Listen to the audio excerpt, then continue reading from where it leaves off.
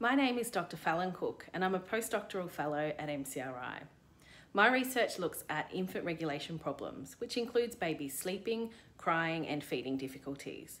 I'm looking at how babies' sleep problems affect development, not only during infancy but right across childhood. We know that parenting a baby who cries a lot or who has sleep problems is extremely difficult. So I'm also looking at how we can best support these families and their babies. My research has found that babies with severe sleeping, crying and feeding problems are much more likely to develop mental health difficulties during childhood.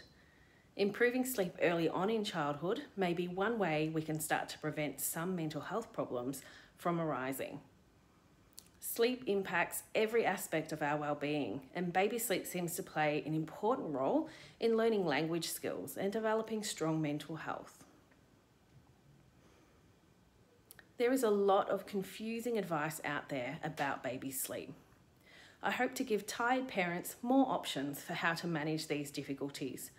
Options that are grounded in evidence and that can be gentle, acceptable to families, and of course, effective. I'm also aiming to develop strategies to improve baby sleep that can be tailored to the unique needs of the baby and the parents. When a baby starts to sleep better, everything changes. Babies are happier and enjoy playtime, their parents are well rested and start to really enjoy spending time with their baby.